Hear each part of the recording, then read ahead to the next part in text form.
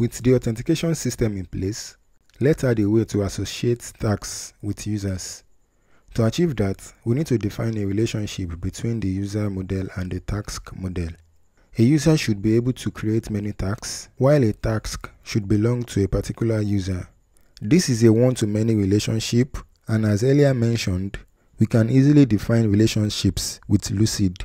First, we need to add a new column to the tasks table, which will be user_ID. We can either create a new migration for that or update the existing task migration. Since we are in development, we will be going with the second option.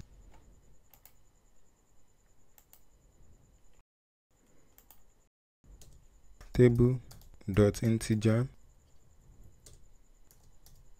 user_ID. The column will be unsigned and not nullable. We need to roll back and rerun the migration. Node.js migration rollback.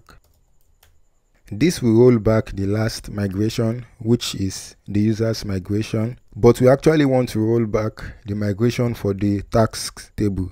Instead of having to run this multiple times, we can set batch to 0, which will roll back the old migration.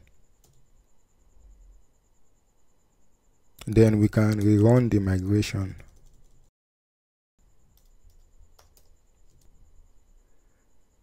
Next, let's define the new column on the task model as well.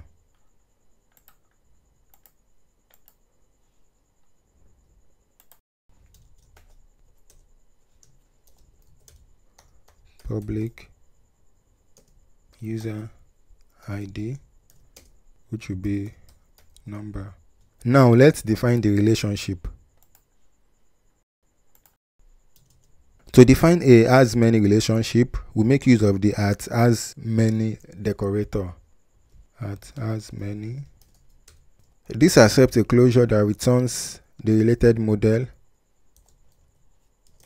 which in our case is the task model.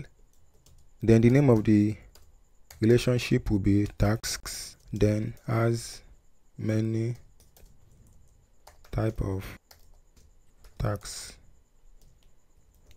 Don't forget to import tags and as many.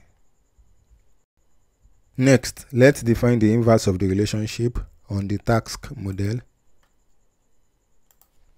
That belongs to the user model. Then the name of the relationship will be user. Then belongs to type of user. Again, don't forget to import user and belongs to. So we have defined the relationship between the two models. In the next lesson, we'll see how we can start making use of the relationship.